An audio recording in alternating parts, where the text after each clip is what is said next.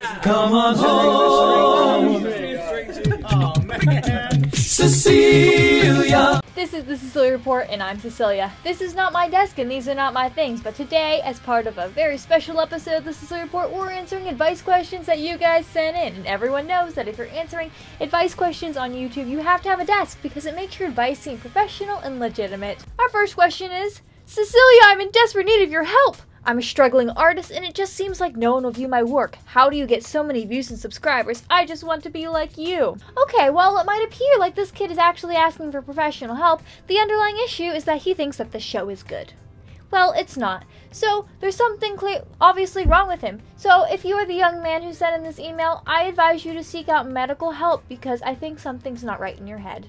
Next question. Hi, M. Jackson, and your show is funny, XD. I need advice because I want to sit by my best friend at lunch, and my girlfriend wants me to sit by her, and my best friend doesn't like my girlfriend, so who should I sit with, lol, question mark. You should know because you had your best friend on your show. Also, please give me a shout out, XD, XD. Well, Jackson, this is actually a very, very simple fix. Okay, so you have a best friend who wants to eat lunch with you, and you have a girlfriend that wants to eat lunch with you. I'm not telling you to choose between one or the other, because, I don't know, maybe your best friend's a jerk and you need to dump him. Maybe your girlfriend's a jerk and you need to dump her. But I don't know these people. But all I can say is, right now with the information I'm given, you just need to have lunch twice. Really, it works out for everyone, because your girlfriend's happy, your best friend's happy, and you get to have lunch twice, and obviously, that's a win. Next one. How do I cope with the fact that some infinities are larger than other infinities? Thanks, V. Confused in San Diego. Okay, we actually talked about this in calculus, so I actually do know how to answer this one. I used to think that this was weird too, but then it makes sense because, like, if you think about how some infinities are larger than others, and you can subtract them from each other and get like a very simple answer, like 2 or something. So, I don't know. Maybe you should look into calculus. I'm having a hard time explaining this because I'm not really a teacher, but yeah, just pick up a calculus book and it'll explain it. Yes, hello, I'm submitting a question for your upcoming video. I would appreciate being kept anonymous. When choosing a house pet, how do you determine which one is best? Cat, dog, fish? Thank you. Alright. Whoever sent in this question, why did this have to be anonymous? Anyway, the fact that you want this to be anonymous makes me think that maybe your mom and dad don't want you to have a pet. So maybe you probably shouldn't have a pet. Maybe you're irresponsible and don't know how to take care of a dog. So when you're just starting out, I would go with fish because they're pretty easy to take care of and they only live about 2 years.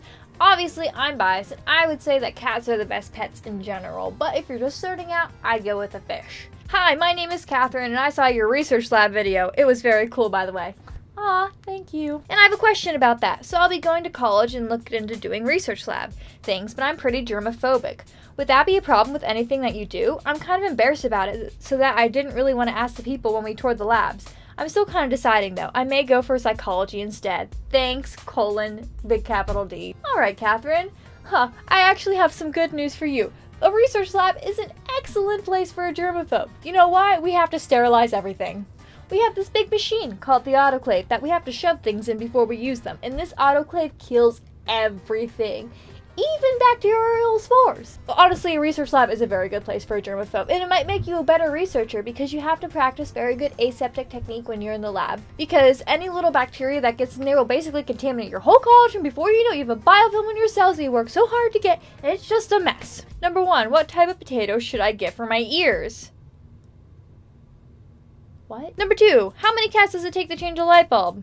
Well, not only do cats not have opposable thumbs, but frankly, they don't ever need to change light bulbs because they have night vision, so they can do pretty well in the dark. Number 3, I love your YouTube videos. I'm sorry. What ones should I show to my friends to get them to love it too?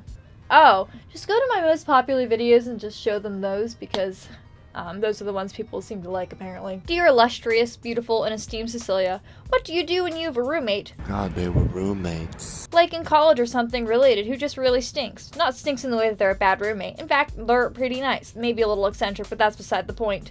But literally and physically stinks. Like, I don't think they've ever showered stinks.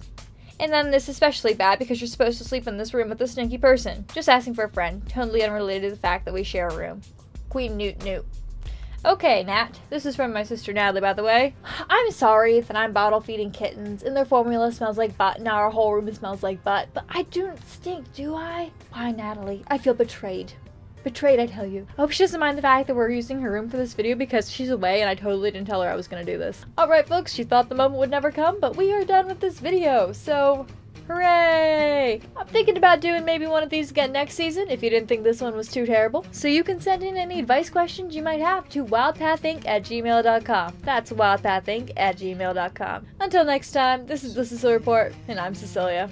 Goodbye! I hope to be there by the morning and see this pine all transform.